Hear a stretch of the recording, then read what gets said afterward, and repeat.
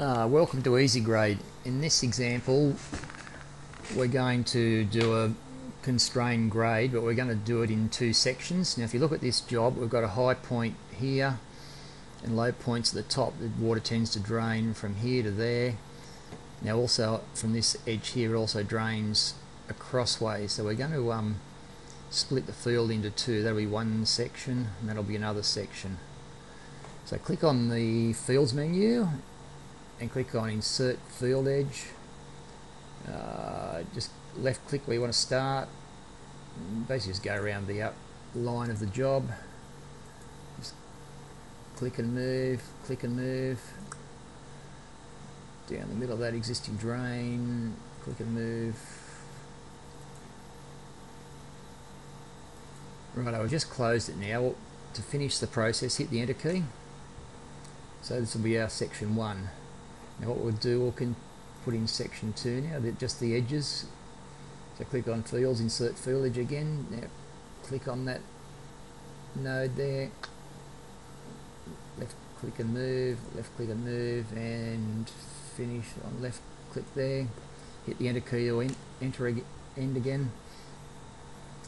Now to define a section, you go around and you left click on the links that make up that section. So you just go around the job, left click on, no, we selected the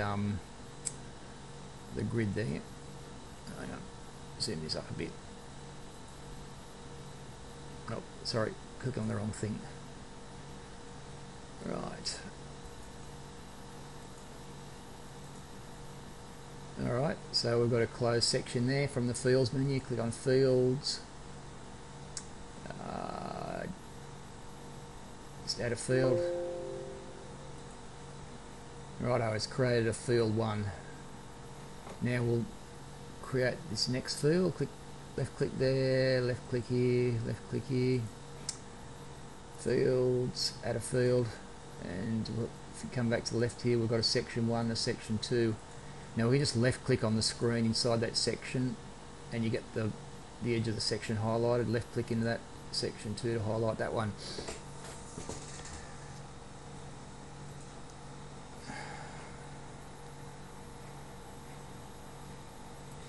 Now we're going to change these axes so that it reflects the way the water wants to run. So just left click on that little axis and drag it round.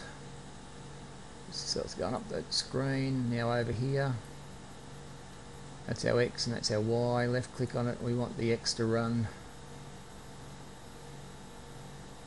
I guess that way, yep. Now look back at section 1.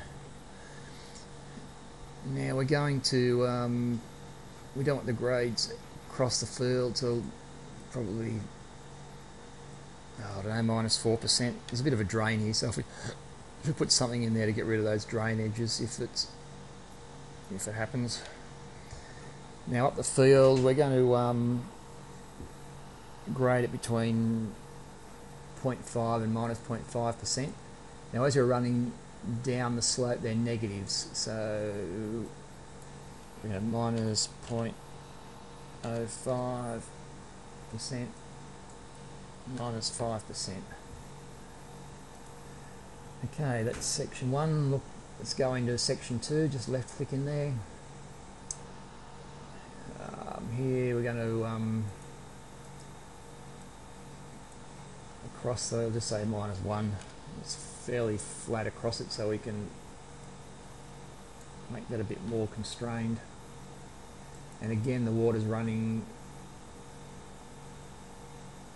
down that slope, so the Y values are negative, and here we're going to set it -1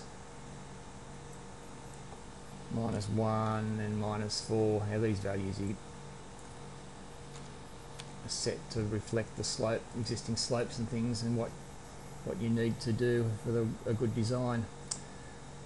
Okay, so we've got that set. We've both got constrained grades on both sections. Now click on the grading menu. We'll just say grid based on this one, grid based, and we'll do some smoothing at the end. Now let's say 15 and I don't know, 20.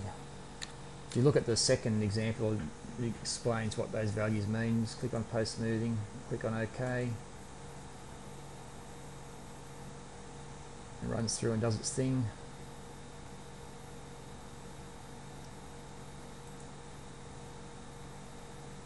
And it creates a surface too. Now these triangles are, the contours are fairly close together, the default ones. So we'll change that. Click on contour, surface parameters. We'll change the minor contour interval here. You don't have to change this if you don't want to, but I think it's probably a good idea.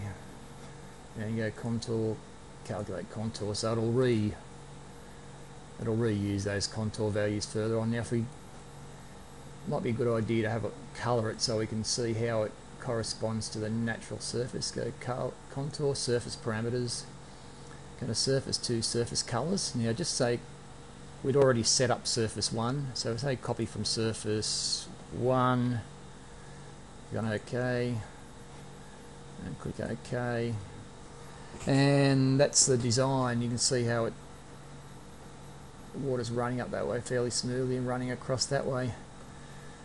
One other thing to look at, we can, across the smoothing is done across that link. If you want it to stop it at the link, left click that link, go into fields, and then click on toggle fence links and hit the escape key. It'll now be red. That means the smoothing won't go across that field. If we just run that again, we get a slightly different result. So it's up to you which one you prefer. As before, you can look at the different surface,